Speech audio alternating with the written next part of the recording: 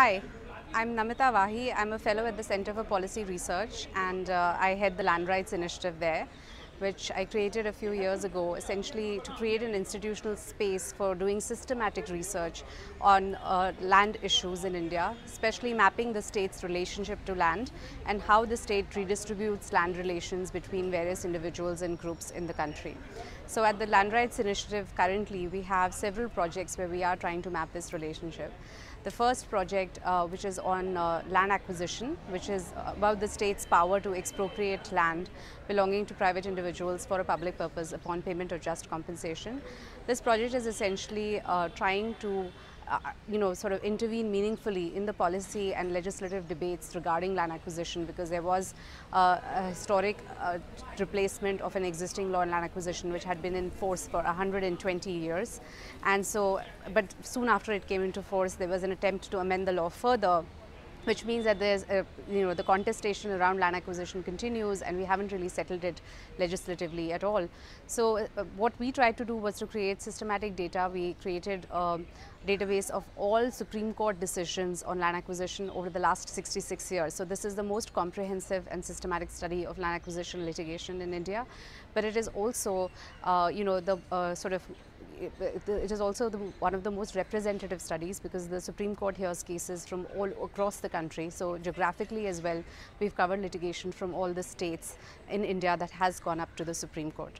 We also have a few other projects on land. We have one project where we are studying land rights in the scheduled areas of India. These are specially demarcated areas under the 5th and 6th schedules of the Indian Constitution, which create special protections for tribal populations or indigenous populations in India.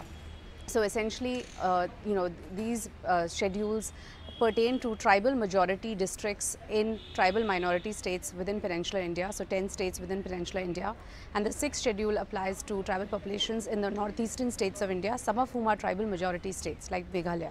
So essentially in this project, what we are investigating is why are these tribal populations the most vulnerable and displaced groups within India, and also the most impoverished, even though we have specialized protections. And there we find that, the specialized protections are nullified by a contrary regime of land acquisition, forest and mining laws, and which is why this also relates to the work on land acquisition as well. And apart from this, we are also trying to create a systematic database of all land laws in India. We are going to put this up on a website so that it is easily accessible to the public. In fact, we have found already 804 laws governing various aspects of land, including land tenancy, land ceiling, land acquisition, and so on. And we are planning to put this out on a public platform very soon.